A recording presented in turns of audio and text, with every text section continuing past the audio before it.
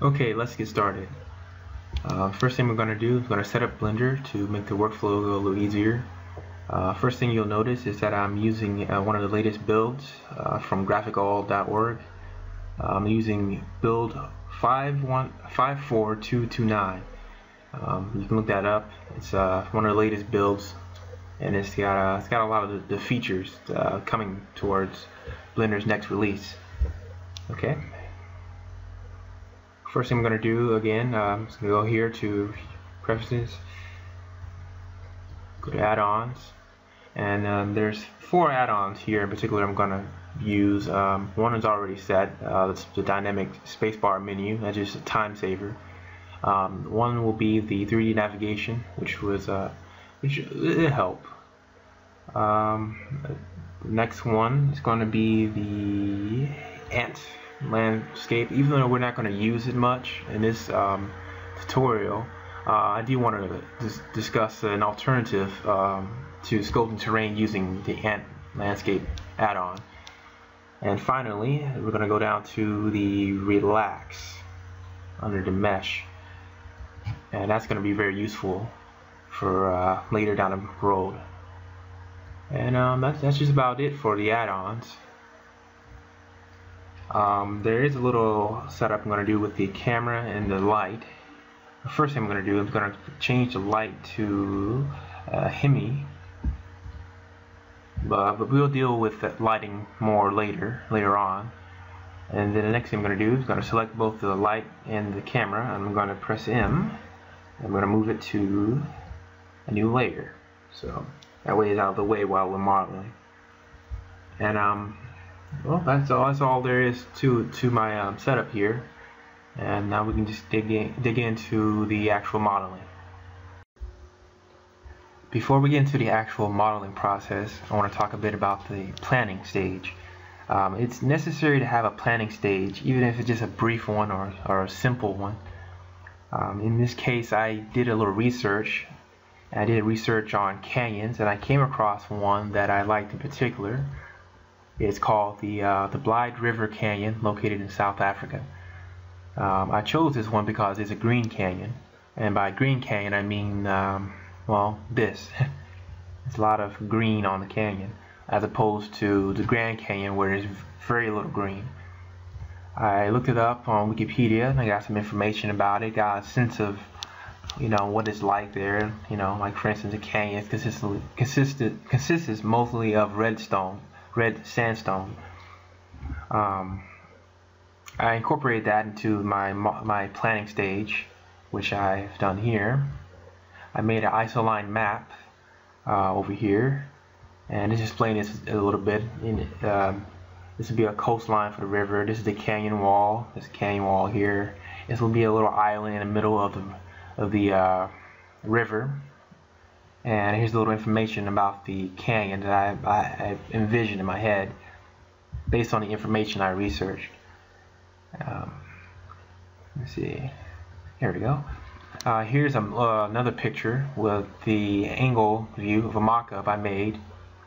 And it is very helpful to have this little mock-up because it helped to make the idea more solid in my head. And furthermore, here is the mood board I made based on images I googled. This is a very big board. It's just show you how much details in these pictures. It's a very big picture. This will be available in the example files, but I encourage you to make your own. In fact, just make your own terrain altogether. It doesn't have to be based on the Blyde River Canyon, as I've done here. This is just a guideline I'm going to use for myself here. And that's just about it for planning. It's just good to have some kind of concept or mock-up or, you know, research in mind before you just start modeling. Okay, let's get to sculpting. First thing you want to do, naturally, you want to delete the default cube. Press X for that. Next thing I'm going to do, I'm going to hit spacebar. I'm going to add a plane. I'm going to scale it up 10 times. and then I'm going to go to object context here and subcontext and hit wire. And now I'm going to press 7 on a number pad. I'm going to go here to the object modifier and choose subdivision surface. Go to simple. I'm going to add 6. Enter. I'm going to apply that, and then I'm going to enter edit mode. Press A to deselect the faces, and I'm going to work with this low subdivision level of mesh and mode it before working on making it a higher mesh. Okay, now what I'm going to do, I'm going to press C. C is, as you may know, is the brush select, and here's how it works. Okay, and show you a few things about it. Of course, you press C that makes it work. It makes it toggle. If you scroll wheel up, you zoom the size down, and scroll wheel down makes it larger. That's very helpful. I'm going to use it right now, and you can just start selecting with the left mouse button, and I'm just going to make a general shape here, and then you can confirm your selection with either the right mouse button or enter. But if you have something you want to delete, you use the middle mouse button. Just hold it down, and that'll delete the selections. But I'm going to keep that selection there. And then I'm going to press enter, and now I'm going to Control I, which will invert the selection, and that is very useful. Now, the reason why I'm showing this right quick is because I'm going to enter a bit of a time lapse here after explaining this, because I'm going to work without talking just for a while when I get to the main sculpting, that is. Okay, now what I want to do, I want to press O. Now that's going to toggle the proportional editing mode, and that's going to give it a bit of a fall off while I transform the deselected faces. Now I'm going to hold the transform along the Z axis, and as you'll see, you can bring these selections up higher, but I'm going to scroll while holding the left mouse button. I'm going to scroll wheel down. That's going to give me this bit of control over the fall off, and that's really what I'm looking for. And I'm going to keep it right there, and then I'm going to hold Control and then the minus on the number pad, and that's going to reduce my selection. And conversely, if you Control plus on the number pad, it'll increase the selection. But I'm going to keep that there, and now I'm going to again transform along the Z axis, and I'm going to scroll wheel until I find one that a fall off that I like. Keep it there, and I'm going to do this about one more time of the Control minus, and I'm going to transform up one more time. Scroll wheel up to reduce the fall off, and that'll work. Now if you just get out of edit mode, go to object mode. I'm going to turn the wire off right quick, and I'm going to smooth that. You begin to see what you can do with this simple method, and this is before you even get to sculpting to get to the details. It's very important that you work with the low res first. I could have gone actually a few subdivisions fewer than this one actually, because once you start getting to the higher subdivisions, it gets harder to control what you select and it bogs down the computer a lot. Anyway, with that said, I'm trying to think if there's anything else I need to cover. No.